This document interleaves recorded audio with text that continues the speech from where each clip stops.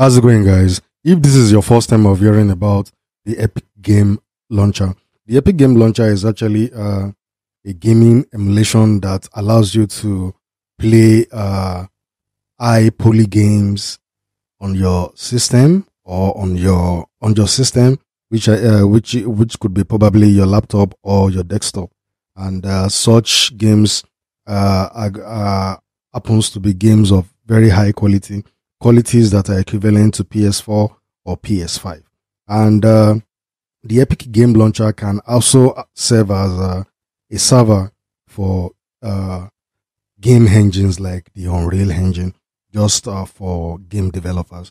So in case you recently installed the Epic Game Launcher on your system and you notice some glitch, or maybe it is not launching, or it is not opening, here are a few things that you can do to troubleshoot it. First, you try and restart your system, and this might simply resolve the software glitch. And if that doesn't solve it, you can also run as an administrator. If that doesn't resolve it, try and ensure that all the updates on your system, including the update for the Epic Game Launcher, is up to date. Or if that doesn't still work, you disable your antivirus temporarily so that it won't be blocking the launcher. And another one is you delete the WebCache. That WebCache is very important. I think I will have to show you the process of deleting that WebCache because it's highly effective. And if that doesn't still work, then you might decide to delete the Epic Game Launcher altogether and probably download and install the latest version of it.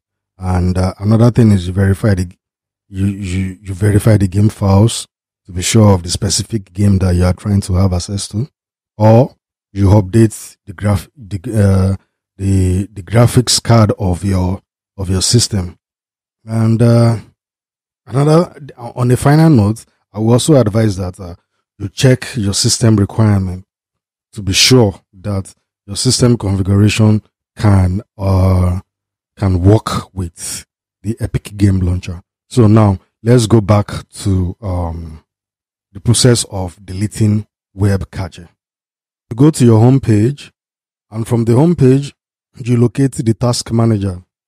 As soon as you locate the task manager, you also try and locate the game launcher file in the task manager. As soon as you locate it, you click on it and you end the task. You try and relaunch the Epic Game Launcher once again. If it doesn't work, then you go back to your home page. When you are at the home page, you press the Windows key together with letter R. Then you type this instruction, or you type this command, instruction or command, whichever one you are okay with. Then the file opens and you tap back on app data. As soon as you click on the app data, it launches you into another file, and in the other file that it launches you into, you try and locate local. You open local, then inside local you locate the Epic Game Launcher.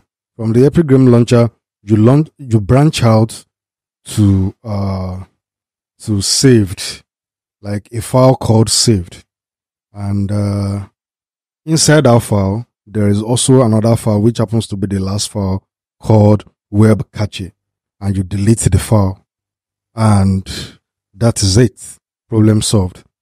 If you appreciate this guide, don't forget to like, share, and subscribe. I can't wait to hear from you. Good luck.